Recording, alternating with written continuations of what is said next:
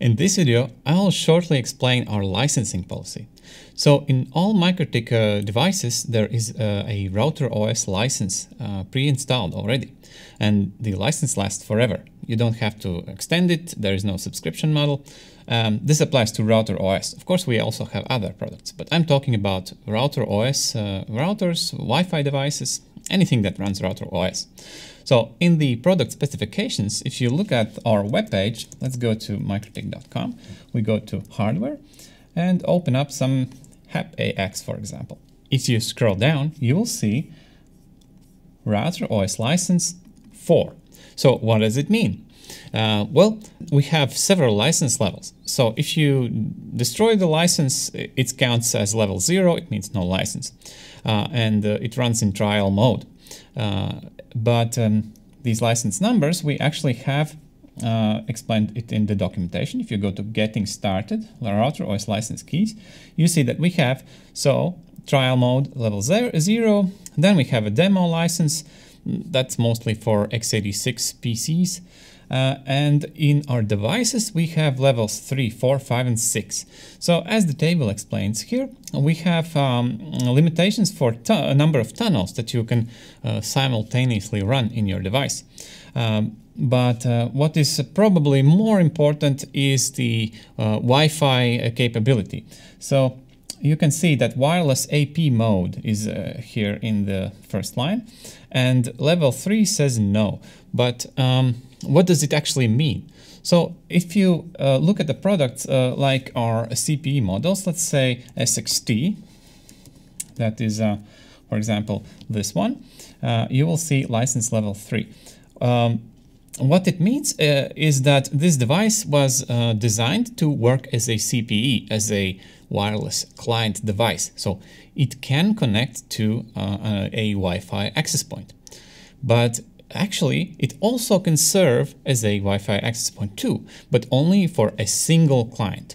So it means you can use these devices. If you buy 2 of them, one of them can be running in Wi-Fi station mode, so the Wi-Fi client, and the other one can be a Wi-Fi access point for a single device. In router OS, we call this a Wi-Fi bridge mode. So in the Wi-Fi settings, you will change it to mode bridge, and it will allow a single device to connect.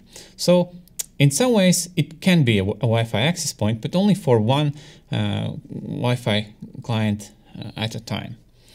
So what else should I mention is that if your device, if you have purchased one of these SXT units and you suddenly decide that you need 2 devices, you could 2 devices to connect to it, and you want to run it as a conventional access point, which supports multiple clients.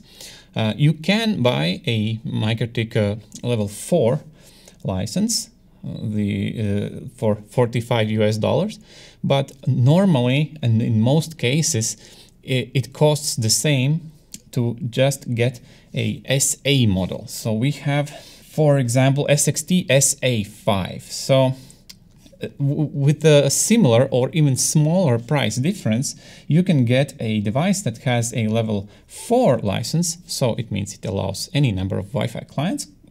And it actually also has a sector type antenna, because if you were to buy a CPE device, it usually has a very narrow antenna. So multiple devices, unless they're right next to each other, will not work so well when connecting to such an antenna. So to summarize, if your Wi-Fi station device came with a level 3 device, it was designed to work as a client.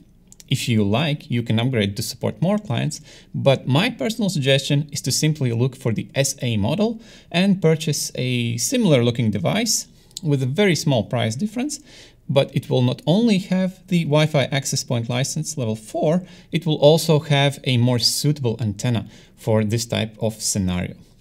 The other limitations are rarely taking effect because well, you see that the other limitations have to do with the number of active tunnels. So I guess not a lot of people actually care about those limitations. So I think that the Wi-Fi mode is the biggest difference between our devices when it comes to license. Okay, I hope this explains it to you. Thanks and see you in the next video.